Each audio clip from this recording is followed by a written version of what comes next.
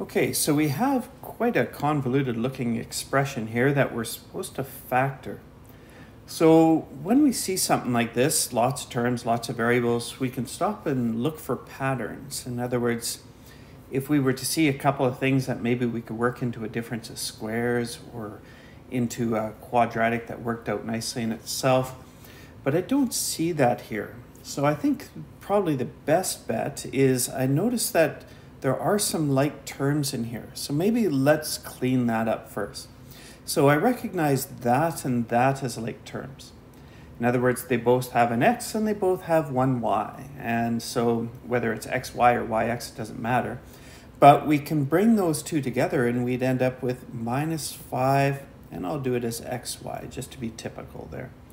What else? Let's see, we have x squared y, in other words, 2 x's and 1 y. And we only have one of those, so let's put that down. And then we have 1x and 2 y's, and that's in these two terms here. So let's put those together. We end up with negative 3xy squared. So we got it a little bit simpler here.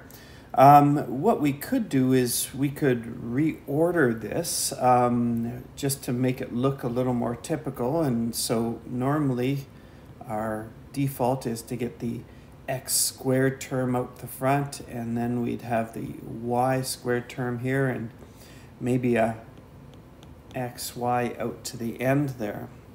And so looking at it now, I do notice that it has an xy in every one of these terms. So if we were to pull out the xy, and we can double check, we have an x squared, an x, and an x. So the lowest power is just an x, so that's good enough. The y, we have a y squared, and a y. So again, the lowest power is just a y. So having the xy out front, that looks sensible.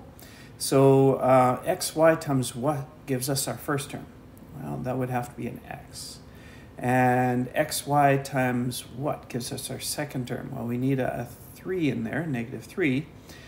We also need another y. So there we go there. And xy times what gives us this last term? And that would be a negative 5. And so there we go. We have it all factored out there. And if we wanted to double check, we could multiply this out and make sure it came out equivalent to our second step there. But we're all factored.